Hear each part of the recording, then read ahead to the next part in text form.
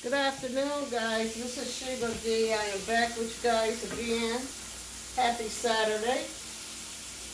In my pan today, I got some hamburger meat. I put this hamburger meat on before I started the video because I don't want to keep you guys too long. So we are just going to brown this hamburger meat really good. And what I did is I add a little olive oil into my pan with my hamburger meat, just to give it like a little kick. I cook a lot of foods with olive oil. So over here I have 2 boxes of hamburger helper. As you know, if you ever cook this, you know when you add your noodles into your hamburger, it don't be a lot. So I use 2 boxes, and I use lesser hamburger meat. So what I like to do with this particular recipe is I like to cook my hamburger meat with a little onion in it, because what I like to do is kind of work up that box flavor. We don't want that flavor like you eating out the box. So I like to put a little onion in it to kind of break up that box meal taste. So I add a little onion into my hamburger meat, and I just let that cook into that into the hamburger meat and brown. And I just let them onions just cook up for a little while, just brown it.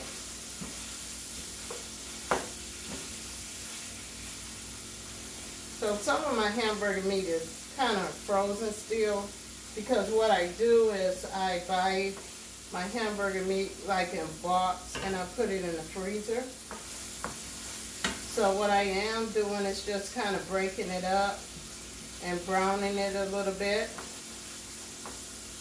before I add my hamburger helper to this recipe.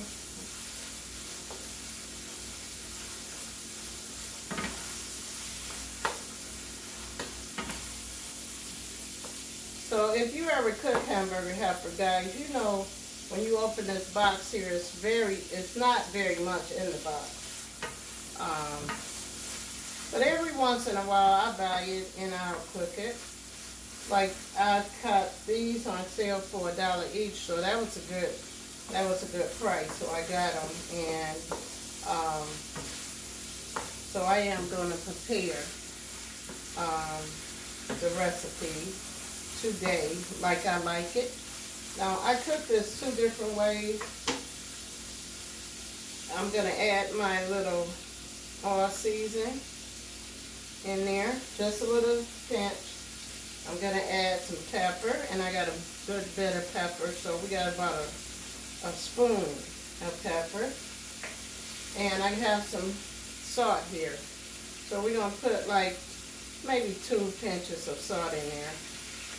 We just want to kind of kick the flavor up. We don't want to over season it, because once you put that ingredients from this box, all the season is already in there, so you don't have to over season it. But what I do is I add onions into the recipe, because what I want to do is I want to change the taste of the ingredients in this box between my hamburger meat and the ingredients come out this box. I do not want my meal to taste like it came out the box. So I put some onions and I put my seasoning in there, as you can tell. And we still got a little hamburger meat that is a little red because it hadn't broke up yet. So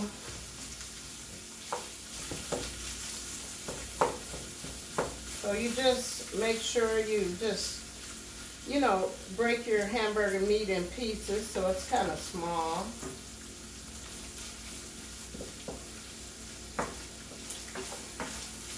So I have cooked hamburger helper a couple times, and I might cook it different every time I cook it. Like sometimes I'll do my little docker up the recipe and put it in the oven and bake it. And sometimes I just cook it over the stove like I am doing it now. And as you can see, you are going to make sure that hamburger meat is good and brown. And if you see like some little red pieces in there, you can also just chop it up so it can get brown. So that's what I am doing here. So the reason why I buy my hamburger meat in bulks like that, because as you know, guys, I like to go to the fresh market, and they have the hamburger meat on sale. Maybe they have chicken on sale. So I get a good amount of it, and I put some into the freezer for the next time. And that'll save me trips from going to the marketplace. So I buy my meat like that, and I keep some freezer bags in my house. When I was growing up, my mother, she cooked a lot of meals, and we ate a lot of rice. I still eat a lot of rice with a lot of my meals, but when I was growing up as a kid, we was from a small town in Baton Rouge, Louisiana, and some of you guys might have heard me mention that before. And everything we ate, we had rice. Everything. She cooked rice. And we ate a lot of beans and rice. I grew up on red beans and rice, navy beans and rice. I mean, I grew up on black-eyed peas, navy beans, northern beans. You have these small red beans from Central America. I grew up on them. Field beans, crowder peas. So I am a person that I do eat a lot of beans, and I love beans and rice. So once a month or twice a month, I got me a good pot of beans on. But as I grew older, I grew out of the recipe of beans and rice as much as I grew up on. I do still eat a lot of rice, like I say, but not as much as when I was a small girl. So what I just did here is I poured 3 cups of water into my pot with my ground beef. And then we are going to let that get hot, and then we are going to add our recipe with our hamburger helper in. I don't think that I am going to use both packs because I don't think I'm going to need it. But if I don't use both packs of this, then I'm not going to have as much macaroni, and I like the macaroni. So this particular meal though will last me and my family for about 2 days, and I enjoy it every now and then because it's something different. So now that you have poured your 3 cups of water into your pan, and you got your nice cheesy sauce here. It's like I call it a sauce, but it's not. If you mix it up with water, it's going to turn like a cheesy. Maybe we're going to do that so we can see how this turned out, okay? So I am going to just put a little water in here. We're going to mix this up. So for you guys that have never used hamburger helper, I wanted to show you how it's going to turn out. So see, we got this little cheese sauce here, and that came out of this little pack that was in there. Okay, so we are just going to mix it up, and then we are going to just throw our noodles in there. And as you can see, when I put the noodles in there, we don't have very much noodles. Okay, so what I am gonna do is I am gonna open this pack and I am gonna put the macaroni in there. But I am not finna use this pack here. Now you could save this extra pack of cheese sauce for something else that you want to prepare. You can use it for like macaroni. At a later date, you making some macaroni and maybe you want a cheese sauce on it. You can add it, but don't throw it away because it's always something you can do with this extra pack of cheese. I'm just not going to use it because I think that when I use both packs of the macaroni out of here, when I put one pack of these in, because I have tried this recipe before, when I use 2 packs of these macaroni and 1 pack of this, it turns out just right. But one time I used both packs of the macaronis and both pack of the cheese, and it was just too much. I just didn't like the taste. So once again, like I said, we want to break up that out of the box taste. So that's why, again, we're not going to use both cheese. So we are going to let this cook down a little bit. And you see how I got it cooking down, guys? Now this recipe here do not take no more than 15 or 20 minutes. And then you got yourself a good meal. And sometimes I like to eat this recipe with a nice piece of white bread, French bread, or just regular, I love potato bread. And I like cassages with this recipe. You also can make you some cornbread.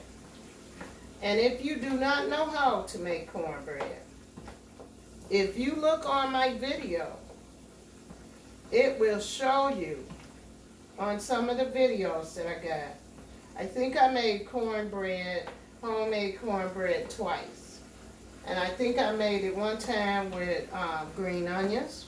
That's a good recipe that you might want to try. And one time I just made it. But I haven't really got to my buttermilk cornbread yet. I haven't got to my hot water cornbread. The hot water cornbread is like a day when you just got a lazy day and you just want to store it on top of the stove, cook it, you got you some cornbread. Okay, so what I'm going to do now, guys, I am going to pour our little cheese sauce into the pot, and we're going to stir that up pretty good.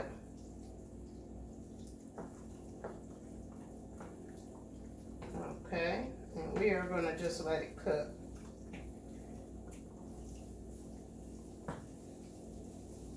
And then we are going to cut it down low. And we are going to add some cheese on top. Now this cheese on top that I am adding is 3 different cheeses. Okay. And so that cheese is going to give it an extra flavor also. And you're just going to mix it up really good.